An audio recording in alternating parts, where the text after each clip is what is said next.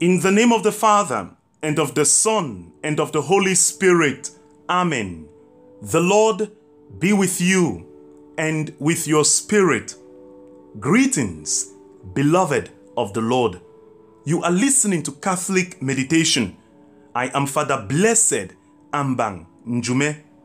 Today is Thursday after Trinity Sunday.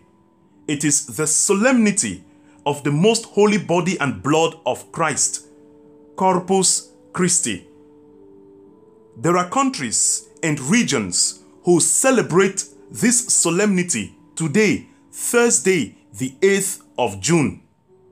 Other countries and regions will celebrate it on Sunday, the 11th of June. Thanks for joining us. Let us pray. O God, who in this wonderful sacrament have left us a memorial of your passion, grant us, we pray, so to revere the sacred mysteries of your body and blood, that we may always experience in ourselves the fruits of your redemption, who live and reign with God the Father in the unity of the Holy Spirit, one God, forever and ever. Amen. The first reading is taken from the book of Deuteronomy, chapter 8, verses 2 to 3 and verses 14 to 16. The responsorial psalm is taken from Psalm 147. The response to the psalm is, O Jerusalem, glorify the Lord. The second reading is taken from the first letter of St. Paul to the Corinthians, chapter 10, verses 16 to 17. The gospel is taken from St. John, chapter 6, verses 51 to 58. I read from the gospel. At that time, Jesus said to the crowds of the Jews, I am the living bread which came down from heaven. If anyone eats of this bread, he will live forever. And the bread which I shall give for the life of the world is my flesh. The Jews then disputed among themselves, saying, How can this man give us his flesh to eat? So Jesus said to them, Truly, truly, I say to you, unless you eat the flesh of the Son of Man and drink his blood, you have no life in you. He who eats my flesh and drinks my blood has eternal life, and I will raise him up at the last day. For my flesh is food indeed, and my blood is drink indeed. He who eats my flesh and drinks my blood abides in me, and I in him. As the living Father sent me, and I live because of the Father, so he who eats me will live because of me. This is the bread which came down from heaven, not such as the fathers ate and died. He who eats this bread will live forever. The Gospel of the Lord. Praise to you, Lord Jesus Christ. The theme for today's meditation is, the body of Christ is the church. The church is the body of Christ. The body of Christ is the church. The church is the body of Christ. Dear friends in Christ, today, Thursday after Holy Trinity Sunday, is the solemnity of the most holy body and blood of Christ, commonly referred to as Corpus Christi from its Latin translation. Today, the Church exhorts us to reflect a little more deeply on the Holy Eucharist and the life that the Eucharist gives. The Church is built from the Eucharist. The Eucharist gives us life. The Eucharist gives life to the Church. The Holy Eucharist is life because it is Jesus himself, and he says, I am the life.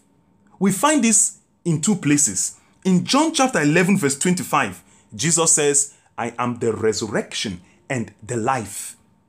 In John chapter 14 verse 6, he says, I am the way, the truth, and the life.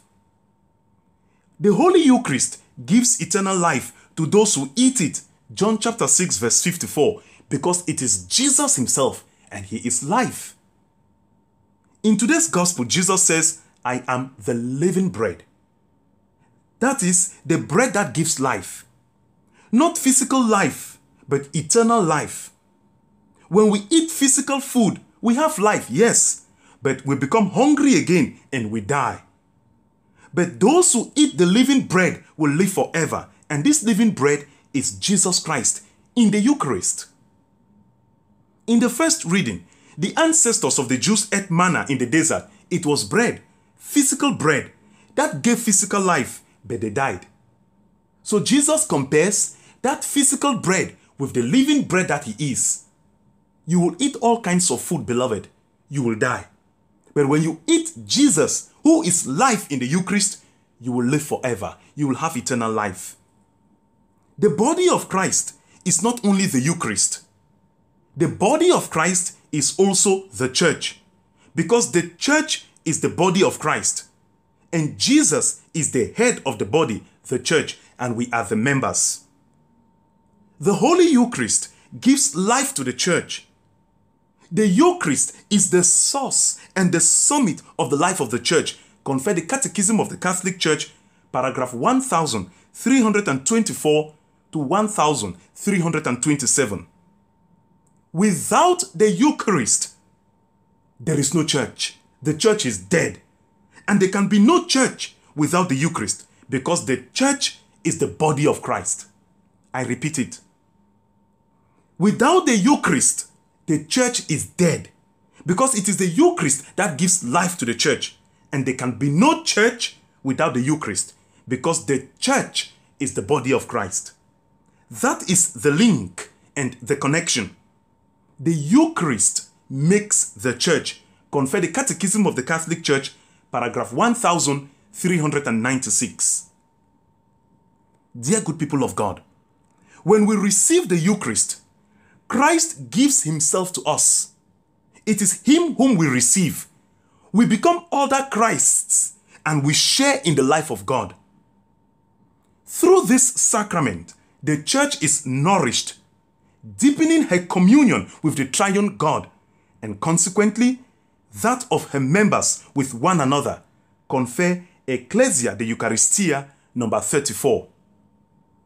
This sacrament is called Holy Communion, because not only does it give us life, the life of God, eternal life, but because by its very nature, it brings us to unity and binds us together in communion as one, just as God is.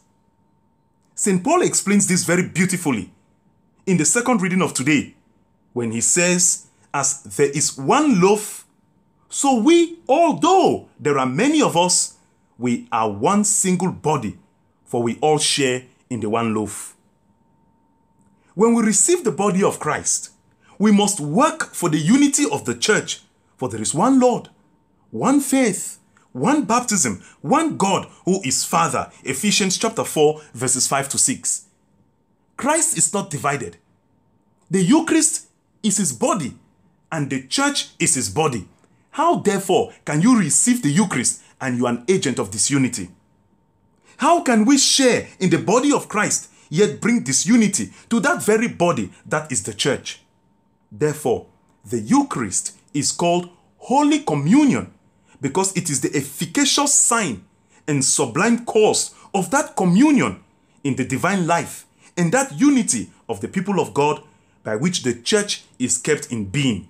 Confer the Catechism of the Catholic Church, paragraph 1325. The obligation to attend Mass each Sunday, the Lord's Day, on which we commemorate the resurrection of Jesus, and on other holy days of obligation, like today, is therefore a vital expression of our unity as members of the body of Christ, the Church. Confer Canon Law number 1246 to 1248. But beloved, we should not just end at attending Holy Mass. How can we form one body in unity, yet not partake of that food that unites us to that body? Some Christians attend Mass, but do not receive Holy Communion. By this very act, that is, attending Mass but not receiving Holy Communion, 1, you deny the life of God. 2, you deny eternal life. And if you deny the life of God and eternal life, how can you enter heaven? How can you live forever? 3, you break away from unity with the body of Christ, the church. For the Eucharist, that is the body of Christ, is also the body of Christ, that is the church. Partaking in Holy Communion at Mass foreshadows the heavenly banquet in heaven. Confess Sacramentum Caritatis, number 66. This is what is pictured by the prophet Isaiah when he says, "On this mountain, the Lord of hosts will prepare a banquet for us of fatty food and sweet rich wines." Compare Isaiah chapter 25 verse 6. And in the Gospels, Jesus makes this clear, especially in the parables about the king who prepared a wedding banquet for his son.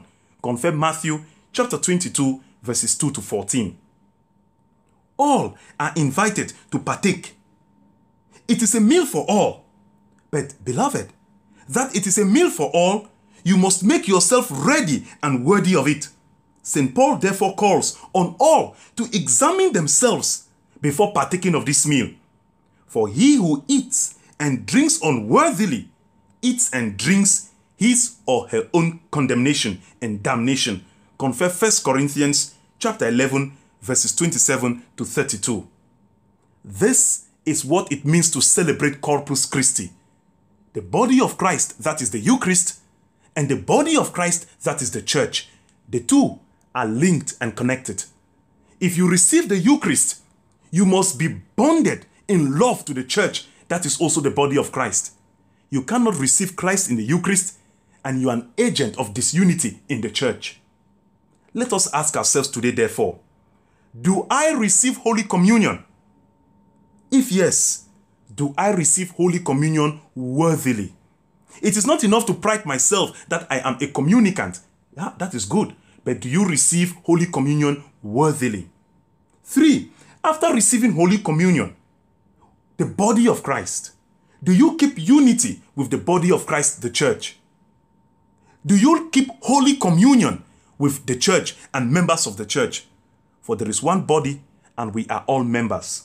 Let us pray as we celebrate Corpus Christi today that we may keep unity with the church and with the body of Christ, and not only attend Mass without receiving communion, but also attend Mass and receive Holy Communion worthily. Let us pray for all those Christians who do not yet see the need to receive Holy Communion, that today, through the inspiration of the Holy Spirit, they will be touched to receive Christ in the Eucharist. For without Christ in the Eucharist, we cannot have eternal life. Amen. The Lord be with you. May the blessing of Almighty God, the Father, and the Son, and the Holy Spirit come down on you and remain with you forever. Amen. Happy Solemnity.